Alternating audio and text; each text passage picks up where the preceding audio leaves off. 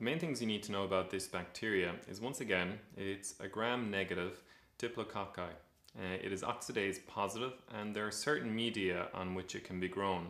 So there's non-selective media such as chocolate agar, and we've discussed that previously, and then there's Thayer-Martin agar, which contains antibiotics and antifungal agents which allow Neisseria to be selectively grown out on the culture media.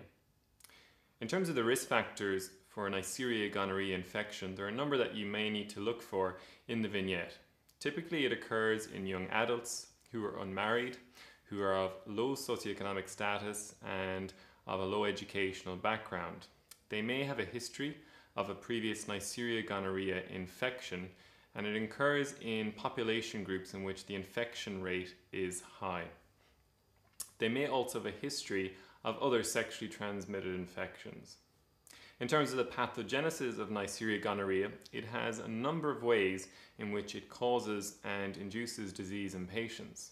So on its surface, it has outer membrane proteins and pili which facilitate adhesion and binding to your uroepithelium or mucosal surfaces.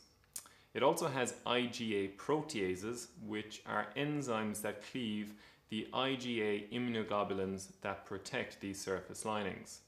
It has an endotoxin in its outer membrane, which facilitates a number of the features of disseminated disease. And finally, one of the other features that Neisseria gonorrhoeae has is resistance to antibiotics. So over time, it tends to become resistant to a number of the antibiotics that are used against it and to treat it. And this is one of the big problems with treating Neisseria gonorrhoeae and its evolving antibiotic resistance.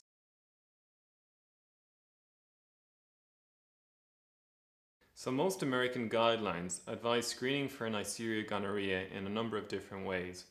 Generally speaking, they recommend screening young women, particularly pregnant women, who are at high risk of having Neisseria gonorrhoeae infection. Those include those with those risk factors that we previously discussed, women between the ages of 15 and 24, especially those who are sexually active. They also recommend screening men who have sex with men, and also patients who've had a prior history of a Neisseria gonorrhoeae infection 3 months prior. Those patients should have, after 3 months after the initial diagnosis, a repeat screening test to make sure that the infection has been eradicated or treated. Finally, pregnant women who are at high risk of having the infection should also be screened.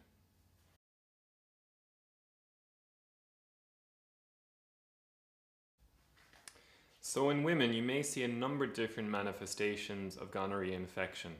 These include cervicitis, urethritis, Bartholinitis, pelvic inflammatory disease, and perihepatitis, which is also known as Fitzhugh-Curtis syndrome. Cervicitis is characterized by a mucopurulent discharge associated with abdominal pain. The cervical area may appear inflamed and the mucosa may be friable on examination. Urethritis presents with features of urinary dysfunction. So the patient may present with painful urination, having to go to the toilet quite frequently, known as frequency, and abdominal pain. It's important to note that patients may have no symptoms at all, so they may be asymptomatic with gonorrhea infection. Bartholinitis is inflammation of the Bartholin glands. This may present with perilabial pain and discharge and inflammation of the glands themselves.